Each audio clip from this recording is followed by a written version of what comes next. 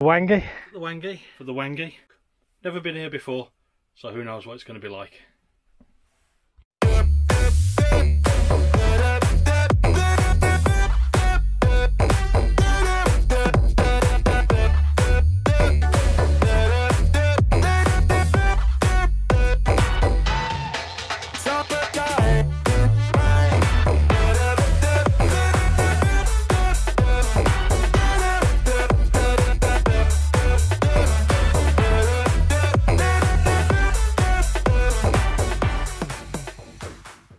I was originally planning to go south for today's adventure.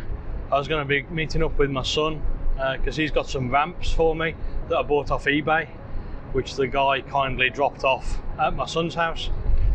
But he's not feeling very well today, so change of plans, and I'm actually going to head north and I'm going to go to Loch Lomond. We're going to go up the east side of Loch Lomond. Instead of going straight on to head south, we're going to take a left turn and go across the Erskine Bridge onto the north side of the Clyde.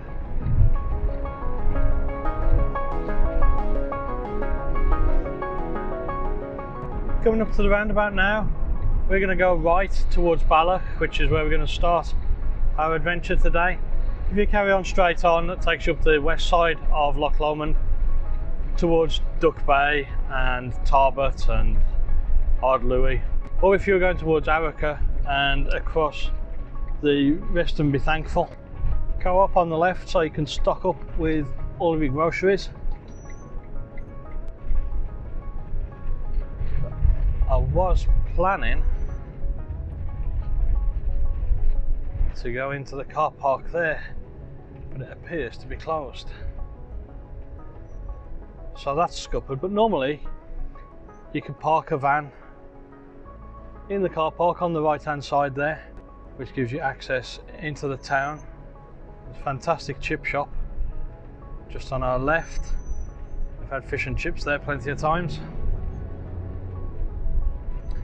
And the Balloch House Hotel on the right hand side does a lovely meal too.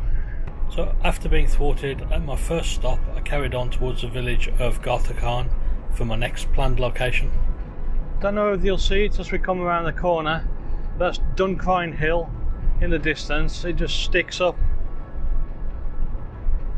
higher than the ground around it for miles. There's a great view over Loch Lomond, so hopefully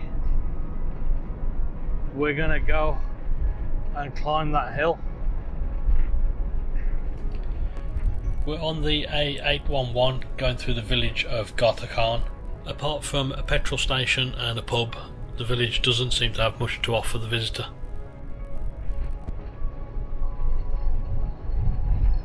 Well, would you believe it? That road's closed as well. Seems to be a bit of a theme going on today. So what I'm going to do then, change of plan. As we couldn't climb Duncryne Hill, instead of going left up the east side of Loch Lomond, I'm going to make a detour to the right and go to a place called the Whangie. I've never been there before. I've driven past plenty of times, but it sounds like quite an interesting walk, so let's go and give it a go. You might have heard of a place called the Devil's Pulpit, especially if you're a fan of the TV programme Outlander. It's one of the locations that was used for filming. There's an area where people park just at this junction on the left, and then just as we go a little bit further on, there's a small lay-by on the right hand side, but they get very crowded very quickly. It's a deep sandstone gorge with a river running at the bottom. Because of the colour of the sandstone riverbed, the water appears to be flowing vivid red, and the red rock walls are covered in green moss, which gives a really vivid contrast. This is our parking area, just coming up, a couple of 100 yards on the right. We'll pull in here. Loads of space today. It gets a bit more busy in the summer and at the weekends. Tuck myself away in the corner over here, where it looks relatively flat. We've arrived at the car park for the Whangie. Parked the van, so now me and Amber are going to be going for a walk. Never been here before, so who knows what it's going to be like. Something I'm going to do just before we set off is to get the doggy bag ready. If you've not heard of doggy bags, they're a fantastic invention. It's like a microfiber zip-up bag that you can put a wet dog into and zip up, and then give them a good rub down, and they're dry in no time. I find it's fantastic for keeping the seats of the van clean, and Amber really likes it as well. She sits nice and calm when she's in it until she's dry. So that's Amber's doggy bag, sitting ready for it to be zipped into when we come back from the walk. It's not too wet today, so hopefully she won't get into too much mess.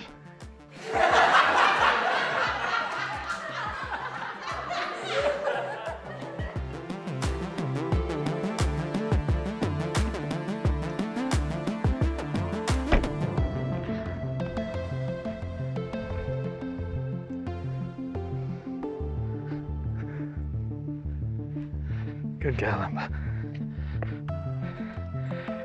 Come on. Good girl. Come on then.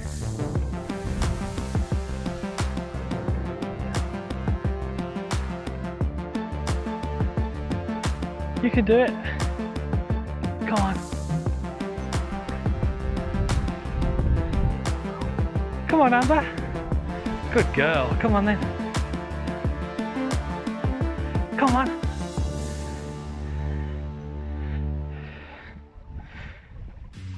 Come on. Come on then. Come on. Good girl. There you go.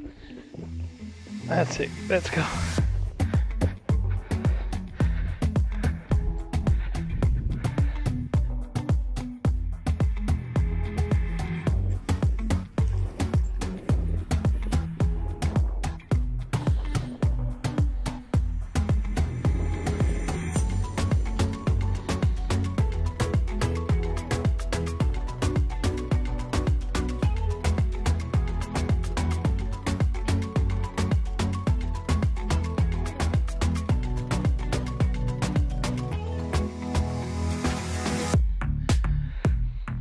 This is the path we've come up from the van, parked just down there,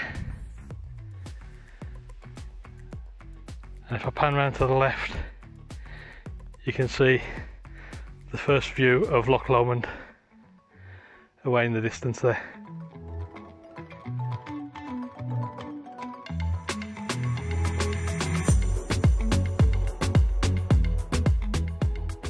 So if you can see it there, that dark hill on this side of Loch Lomond that's sticking up just between the two left-hand islands is Duncryne Hill. That was the one that I'd originally planned to climb up today, but with the road being closed, I don't know if there's any other way of getting around there, but I don't know how to get access to it. This rock formation just here is the Whangie. Let's follow the path and have a look.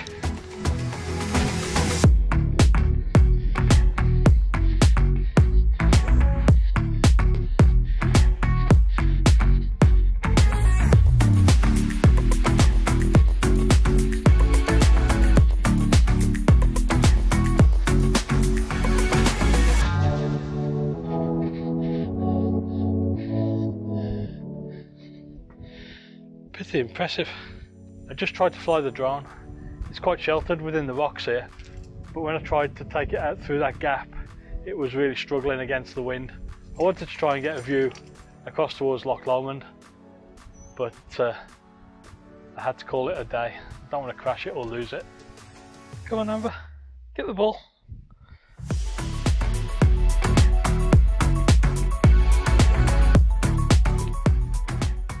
Started to rain now, so I'm going to try and make it back down to the van as quickly as possible so as not to get too wet.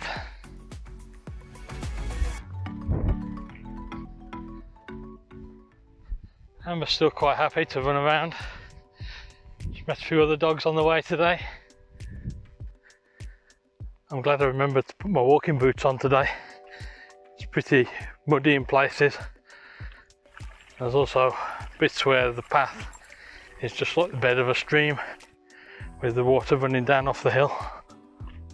I thought it had stopped raining, but when I stopped and had a quick look around, I realised that it's just that I'm moving with the wind, and so it's not really falling on my face at all, but it is still raining a little bit.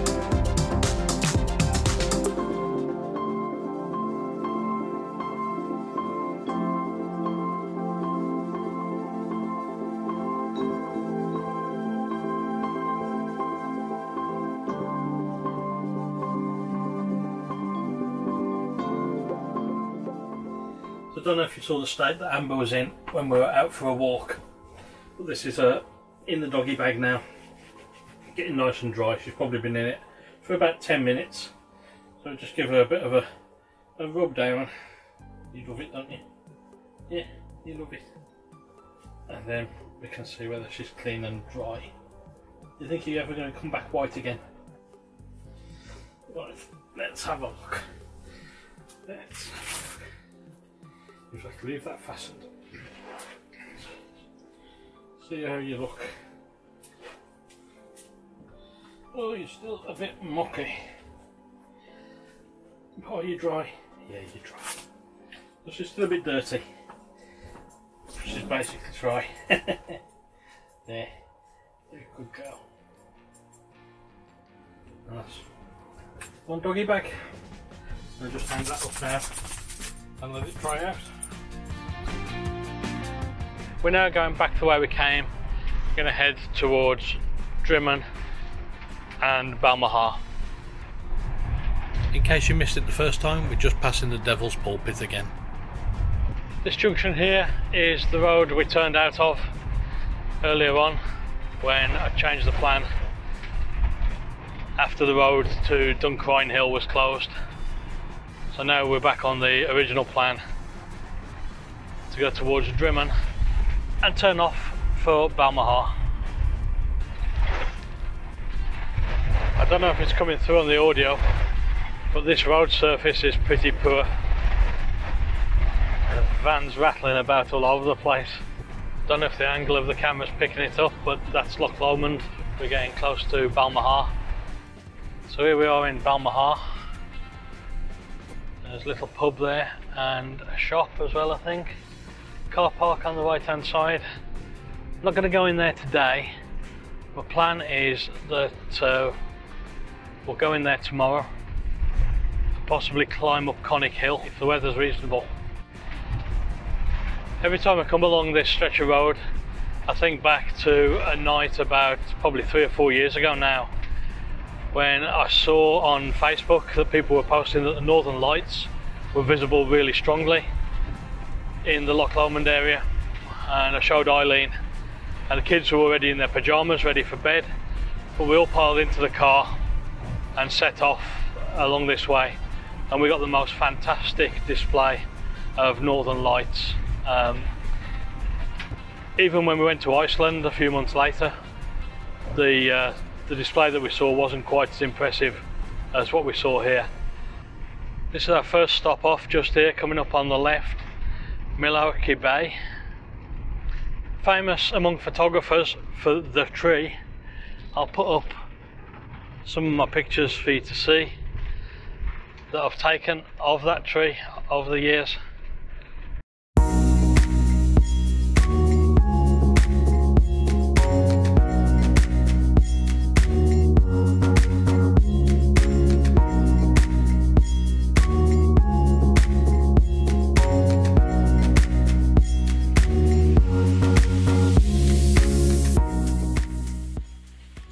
parked up at Millarochy Bay.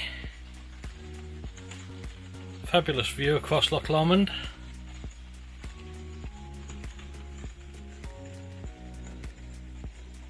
Just at the edge of the water there, you can probably see the tree that I mentioned earlier. It's raining quite steadily now, so I think for now I'm quite happy to just stay comfy, warm and dry inside the van. Another shot from the car park, looking across the loch. Got the van parked just there, and apart from that red car, I've got the place to myself at the moment. It's not like this in the summer. Like I said, it's a really popular spot with photographers, especially around sunset. You'll get a gathering sometimes of 20 or 30 photographers turn up for sunset. I think one of the things about Scotland is that you really need to be able to appreciate the outdoors, whatever the weather. It's grey and it's raining now. Looking across the loch at the way the hills and the mountains across the other side are all fading away into the mist, it's still beautiful.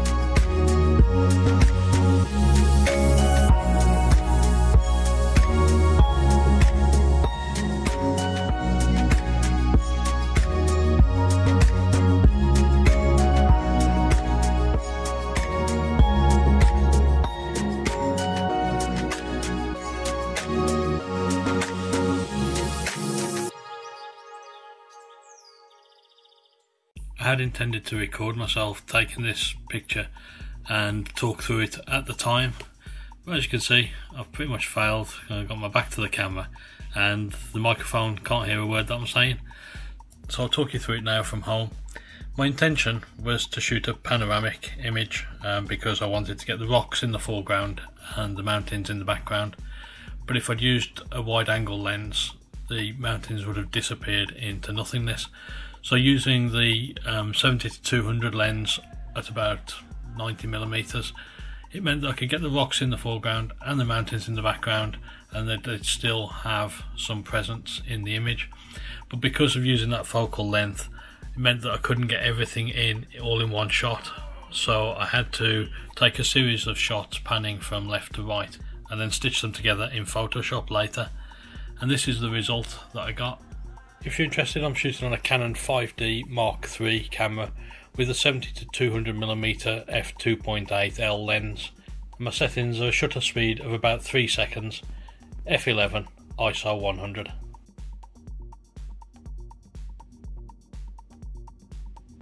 Amber says, what's for tea tonight? Well, I'm glad you asked me that, Amber, because tonight we've got braised steak in a rich onion gravy in a very appetizing plastic bag. So apparently we boil it in the bag for 20 minutes and then it'll be ready. That's the water just coming up to boil now. So drop the bag in like that. Hopefully that'll be okay. Remove bag from box, place unopened bag into a large pan of boiling water, bring back to the boil and simmer for 20 minutes. Do not let the pan boil dry. Stand for 1 minute and then shake the bag gently before serving. Right. Excellent. So we've got the window and the vent open, so we've got plenty of ventilation. So hopefully we won't die. Unless it's food poisoning. I think we'll have some bread and butter with it as well. Don't you, Amber?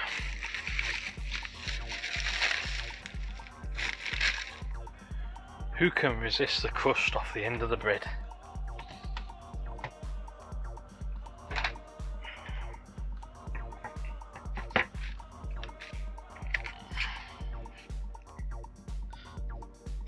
One of life's little treats.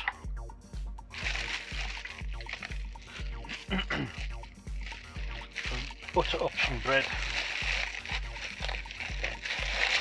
to go with it. Oh, look at that teeny piece of crust.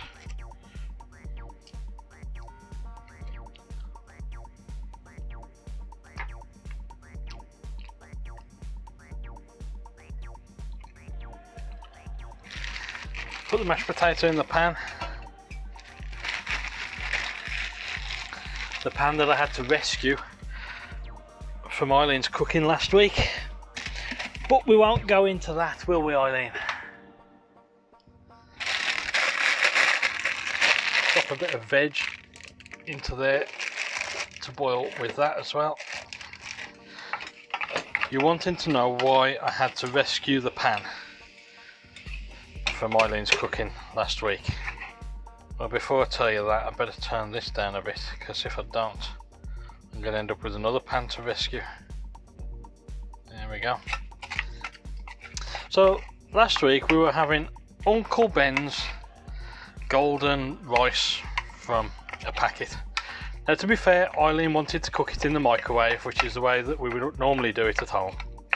But I said, rather than getting the microwave out and going to all that hassle, you could just make it in a pan. So the instructions say, just a minute, I'll get the packet out and I'll tell you what the instructions say.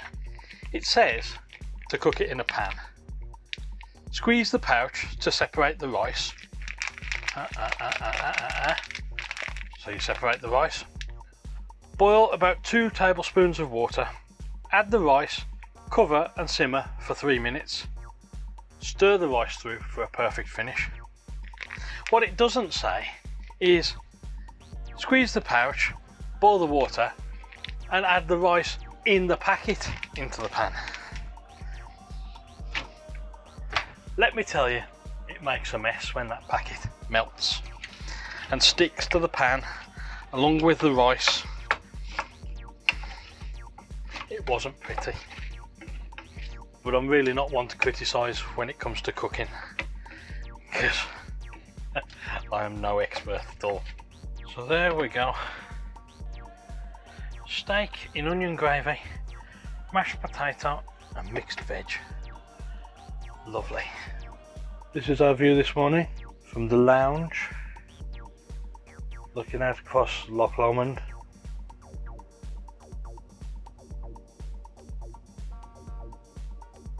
Through the rectangular window,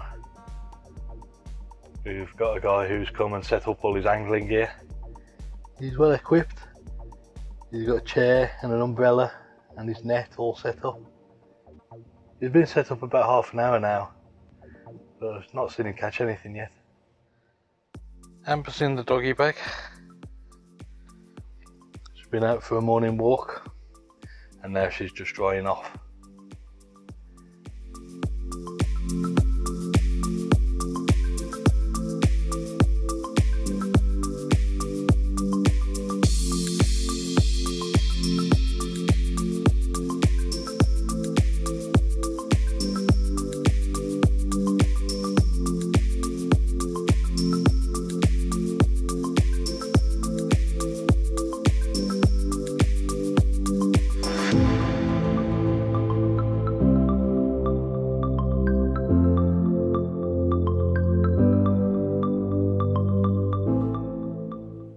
In addition to this bit where I've parked, there's also another parking area just across this bridge. Leaving now to head towards Rowardennan at the northern end of the road, passing a few more interesting spots along the way. To the other part of the car park, just there, sheltered by trees so you don't get quite as good a view, but I suppose if it's windy then you're a bit more sheltered from it. That's the entrance there to the campsite. Closed for the winter at the moment. A campsite there, closed for the winter as well. That's Cashel, yeah. Big American RV just there.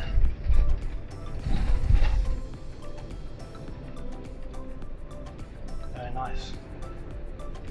So this is Sallochy just coming up. No caravans, camper vans, boats or trailers.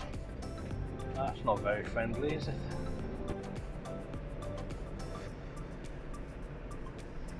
At Rowardennan now. So lots of lovely places where you can park. A favourite spot on the left just as we arrive, but I'll just do a quick circuit through the car park to show you the space that's available.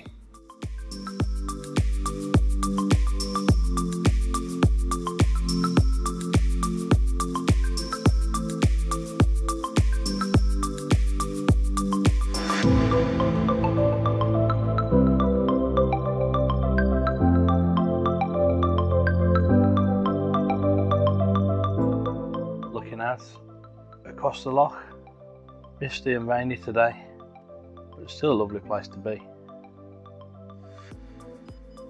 Fabulous parking space right next to the loch with a lovely view across into the mist and the rain. A little island just over there. This car park at Rowardennan is the start point for the walk up to Ben Lomond. So if you've got a group who don't fancy the walk up the mountain, they can at least have somewhere nice to sit and wait for the explorers.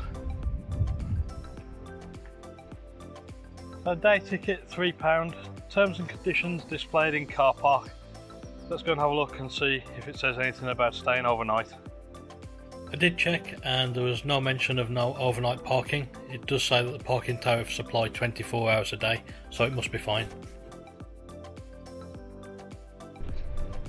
The Rowardennan Hotel says beer garden with loch views and fresh food served daily. It could be a nice place for some refreshments.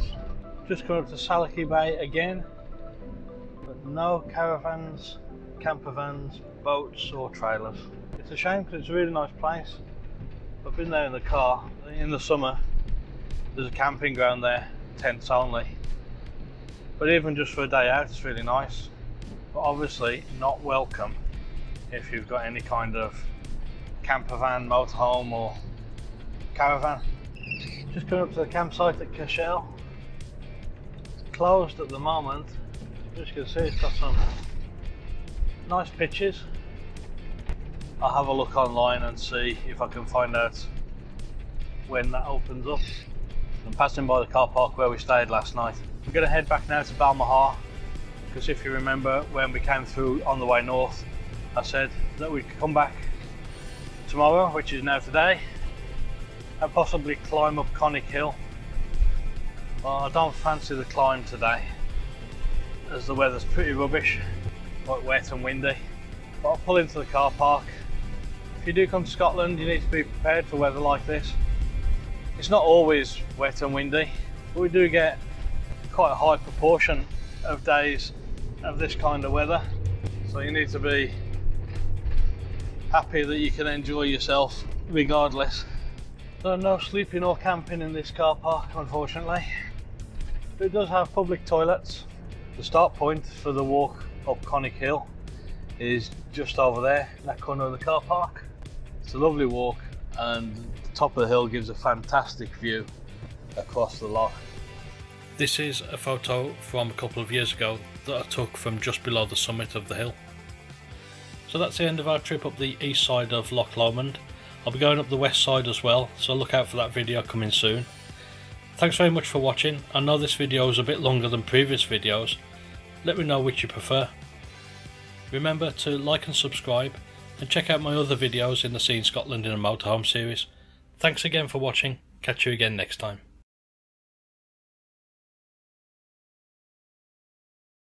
The Whangie. The Whangie. The Whangie.